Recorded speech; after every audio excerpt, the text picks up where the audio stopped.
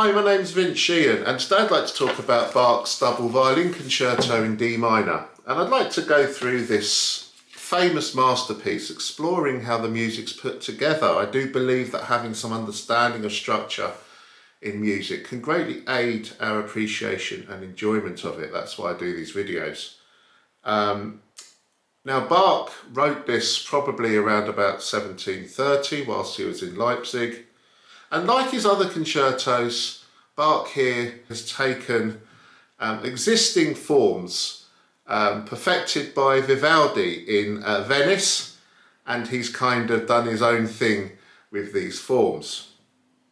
Vivaldi in his concertos standardised the scheme whereby you have, in the outer movements of a concerto at least, these repeated ritornelli, this melody which keeps coming back throughout the movement, which gives the movement unity.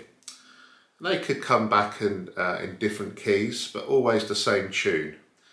And interspersed between these refrains, these ritornelli, you will have contrasting sections for the soloists where they maybe introduce new ideas or develop existing ones.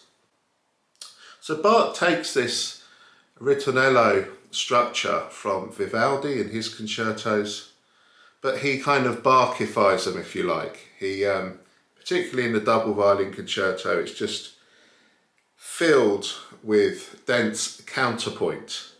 So the violins and the orchestra, the solo violins and the orchestra are continually weaving in and out of each other in their lines, chasing each other's motifs, each other's ideas, weaving in and out of the texture of the piece. And we see this perhaps most noticeably at the beginning of the first movement, which begins with the second violins, I should say.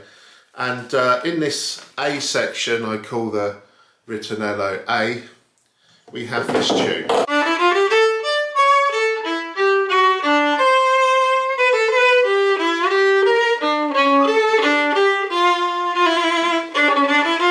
First.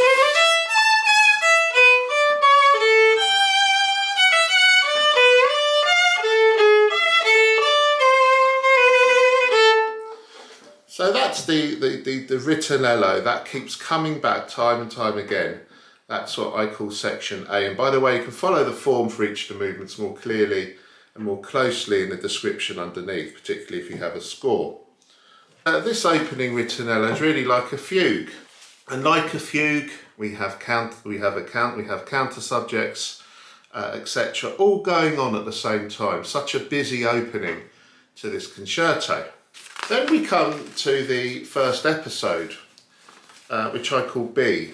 And we have this idea, a new tune.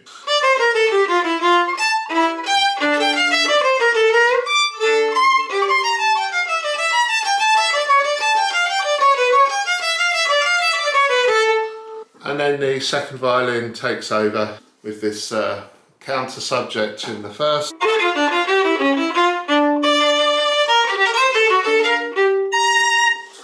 So, this new idea, note the crossing of strings here, quite a memorable melody. We then have a transition, which we hear later on in the movement as well. This idea where we're moving to another key.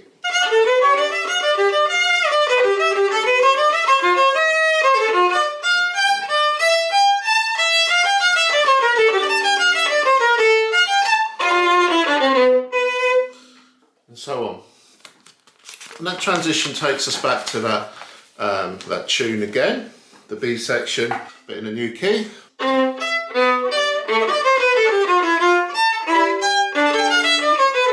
So on. And then that takes us back to the ritornello again, A, this time in the dominant key, A minor.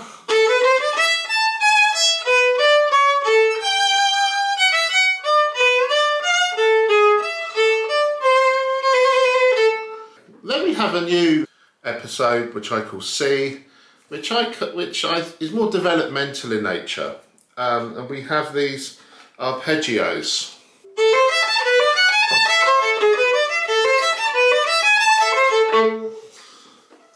So listen out for those. We go back to the ritornello again, this time in the bass, listen out for it. And then we hear that C section again, that new arpeggio idea. And then we get to that transition we've heard before.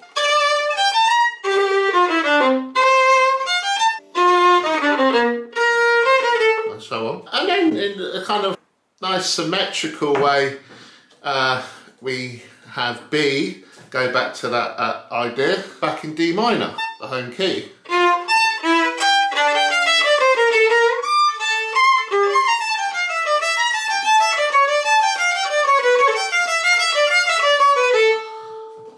And finally, the last 4 bars, we hear the ritornello one last time, back in D minor.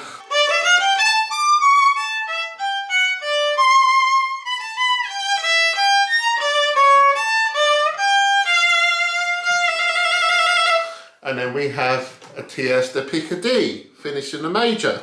A sense of hope, a sense of something changing in the course of this music. A rather lovely chord to end with. The second movement of this concerto is justly famous, such a beautiful piece of music that the solo violins just soar in this movement. It's really wonderful. And it's so lyrical, so tuneful, rather like an aria. And you could argue that the structure is in ternary form, ABA, similar to a da capo aria you might find in an oratorio or opera of the time. We begin with the second violin in F major. We're in F major, with this lovely melody.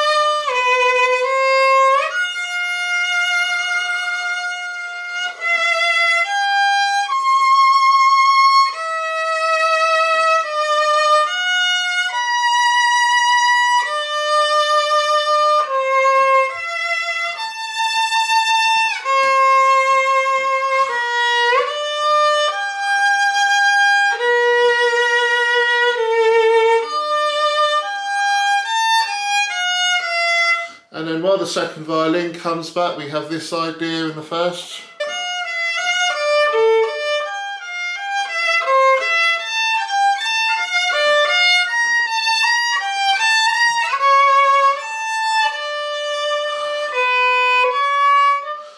We're into minor tonality now. We have this new idea.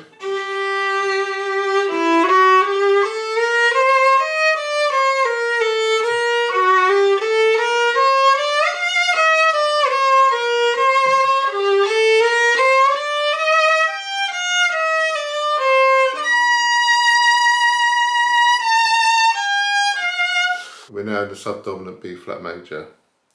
We hear these closing ideas.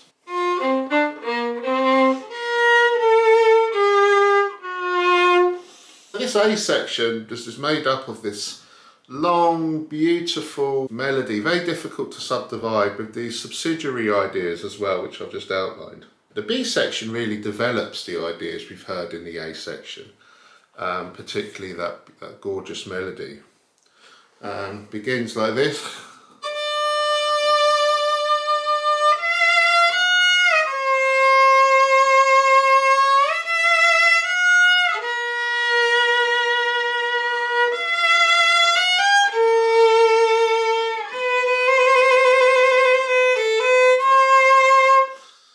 We've changed key, we've modulated. This B section's full of modulations.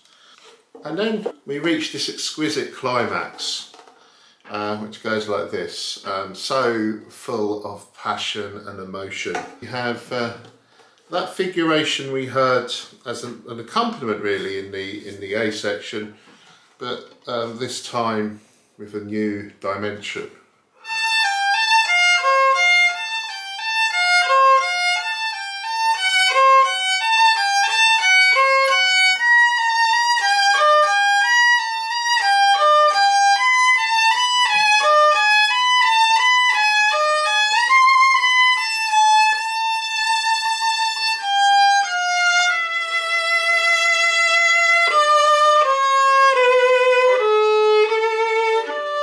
Etc. You can move one to tears, the central section of this beautiful movement.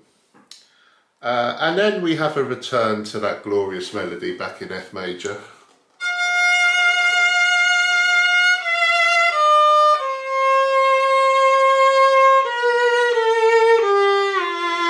Etc.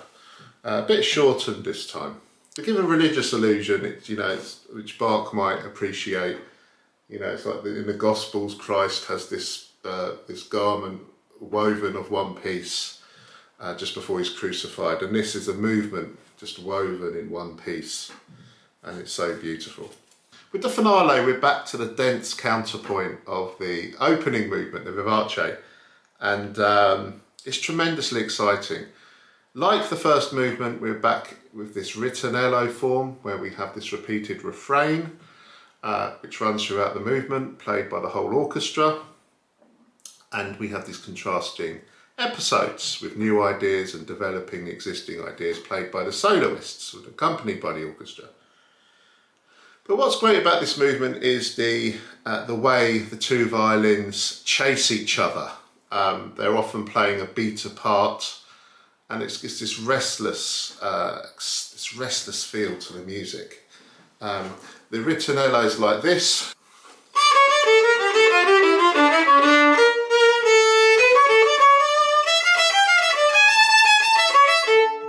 And you just hear this this kind of imitation, almost strict, not quite, but really exciting. Then the first violin comes up with this new tune in the ritornello, the A section.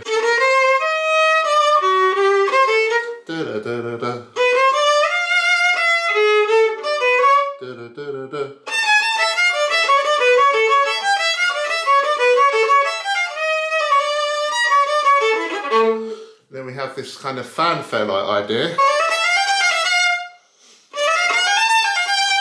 etc.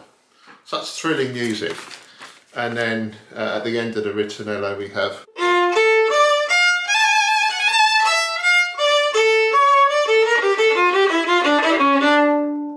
and then the first episode, the B section, we have this idea, again, the two violins in imitation.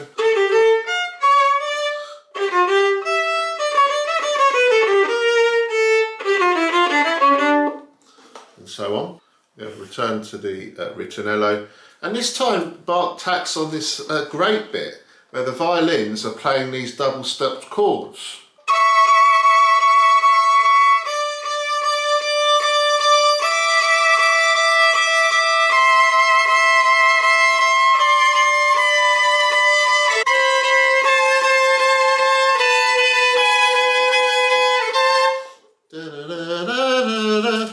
We're back to the B section again. We then have a very short statement of the ritornello before we go to a new idea in the C section. Within the maze of counterpoint, this melodic idea comes out.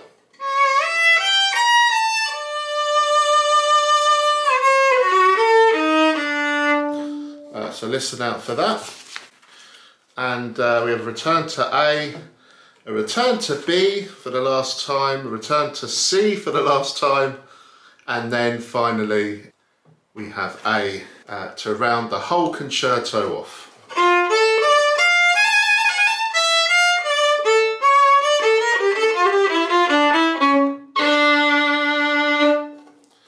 So that's Bach's double violin concerto in D minor. Please check out the form which I've written below in the description. If you're like me and you like to follow the music closely with a score, with the bar numbers, please check that out. If this is your kind of thing, please click like and subscribe. And if you've got any pieces you'd like me to look at in the future, please put them in the comments and I'll do my best to get round to them. Thank you for watching. Goodbye.